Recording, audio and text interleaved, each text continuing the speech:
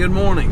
We're hanging out with Johnny. You've seen Johnny before in the videos. We're headed out to Lake Kissimeee. This is actually day 4 of my little vacation, and I don't know if you've seen the other videos or if I put them up yet, but we had 3 days and 3 days straight to fish over 9 pounds. So I'm hoping, we missed the day yesterday. It kind of sucked.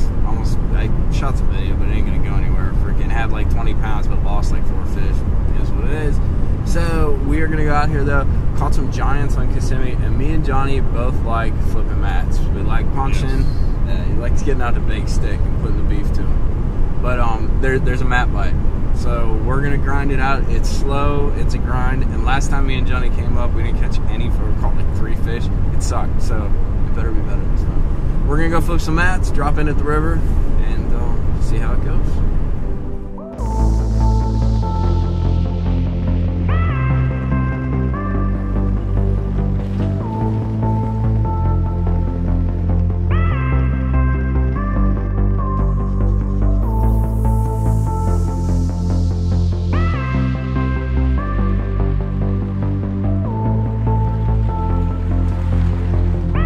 Yeah, I'm hanging by my fingernails.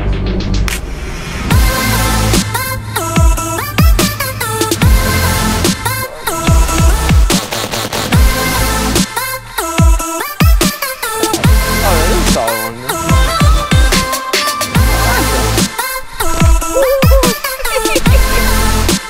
Johnny, what's going on here?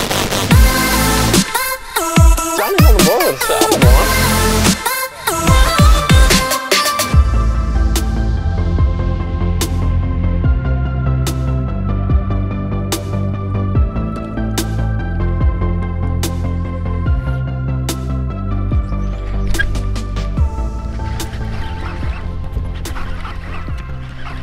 How about that, Johnny? Oh yeah. Yeah. Bigger than that.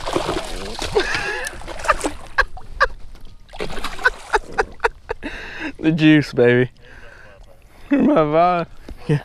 Step back, bud. That was a freaking juice. Dude, I didn't even feel him on there.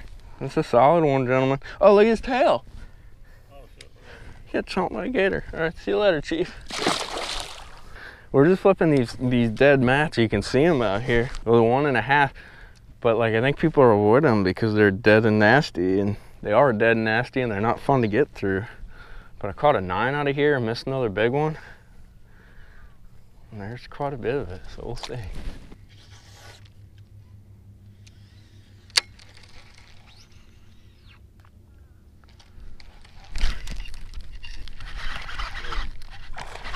Yep. That's a big one. Heads up.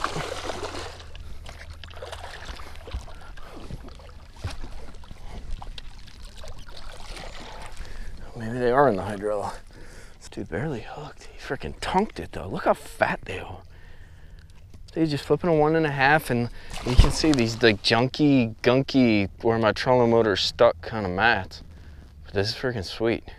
All right, so a little trick when you're hooking up these beaver style baits. So most people, well, first of all, it's standard. You know, you put it through the head, you bring it out. Big deal, nothing new there. So most people would hook it right in the middle there. Well, we fish some pretty heavy stuff. So you can see it's a little fatter on the edges. I actually hook it on the side, and I don't think it does too much of the action like taking it away, but you get in that side and the hook doesn't pop out unless something's like chawing on it, and then you hit them with all your life anyways, so the hook's going to come through, but it just doesn't slip out nearly as bad as when you put it right up that middle. And like I said, you still get through just fine, and I think the bait swims just fine. As you can see, we're still catching them. All right, Johnny capped it up perfect. We are just getting started. We got like 3 fish for like 11 pounds, and I found this little corner. And we caught, Johnny missed a pretty good one. I caught one around 5, and then one around 3.5, 4. And then Johnny caught about a 2.5, 3 earlier this morning. We are flipping any kind of mat we can find, but this little corner seems magical. The problem is, it's probably all of a ½ acre. Like, it's freaking small, maybe an acre, but it's small and they're on specific cover. Thus far, it's been all about junk mats, but we did just catch one in basically like a little hydrilla point. Haven't gotten many bites in hydrilla, but she freaking smacked it. So we're gonna have a little more of an open mind as we look at some of this hydrilla. But all in a 1.5. I got the 2 ounce tied on, but we're gonna keep plunking and see where it goes, because this is fun. I just don't like them when they're small. The big ones are just like, yeah, whatever. He might be too cold though. See the alligator? Oh, there he goes.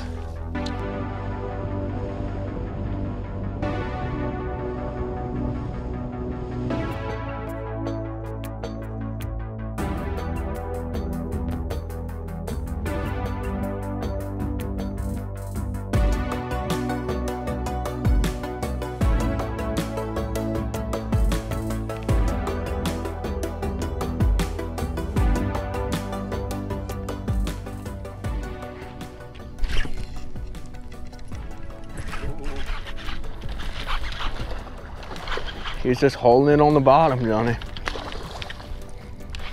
Got me all wrapped up. That'll help. Yeah, no, I got a 3-pounder. Solid one though. Dude, I love mat fishing.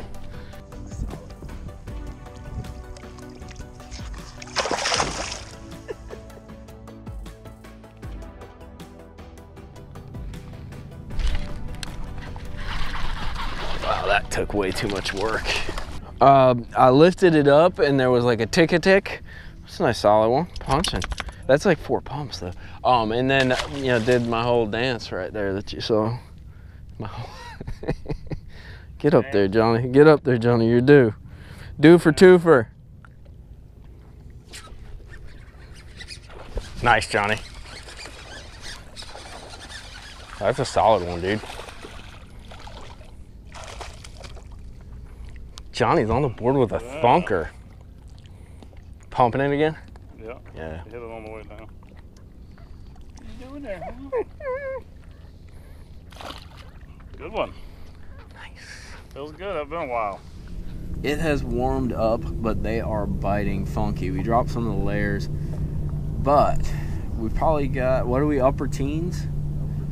We got upper teens, like 17, 18 pounds. Biggest fish is probably around 5 right now. But we caught some cookie cutter, like 3.5, 4 pounders that are just, they were chunky, man. But dude, let me tell you, the bite has been tough. They're like either knocking the bait, not eating it, or they're like, I caught like the last one that I just caught, freaking, I was lifting and like it ate it when you lifted and it just kept pressure on them. And like usually when they eat, it's on the drop, everything, even when you're pumping. So they're biting funky. We're about halfway through the day. I think we're a little after 12 or so. But we're going to move off some of this hydrilla. Plan is the following. We're going to come back and fish this stuff in like 2 hours. The idea being, once it warms up, some of those fish that were just hammering it and not eating it will be a little more committal, I guess, and maybe eat the bait a little bit better. Because this stuff looks super sweet. What I always talk about is isolated. This is isolated. It's junky. It's mixed vegetation. It's golden. So we're going to come back for some more. We're going to go hunting a little bit, try some random stuff, maybe look at a few different spots on the lake and see how that pans out. If it doesn't, we're coming back home and we're going to pick it apart. All right, so let me show you how we're rigging up this this punch rig right here. I'm trying some new line. It's supposed to be this spider wire transparent stuff. I don't know if I like it yet or not. But first thing we got to do is put on some bobber stoppers. These are 6 cents. They're the best ones you can get as of now. And the first trick is, and this is something my buddy Donnie showed me and it makes perfect sense, is you want to put 2 bobber stoppers on instead of just 1. 2. And the reason you want to do that is because these things tend to burn off, especially when you're flipping like harder cover. And that way you got 2 on there. If you burn one off, you don't really care and you don't have to stop, especially if you're catching fish. We got a 1.5 reins weight. Everybody's obsessed with colors. I could grab green pumpkin or scratched off green pumpkin or black. I could care less. And then last thing we're going to do is we got a straight shank hook right here. We're going to go ahead and we're going to snell that hook just like this. Pull the line through, make a loop behind the hook, press it with your finger, and then wrap it around head of the hook. 1, 2, 3, 4, 5, 5, 6, we'll go 7 times, that's fair. Then we're gonna drop that tag line through that loop that we made, give it a lick, cinch it up, and then cut that thing off right there. Slide our bobber stoppers down, and there we got a punch rig. You see how that hook kicks up just like that? we're gonna grab a bait and get back to fishing. But that's the punch rig we're throwing. I got that set up on a 1.5 and a 2 ounce, and that should cover us for what we're into.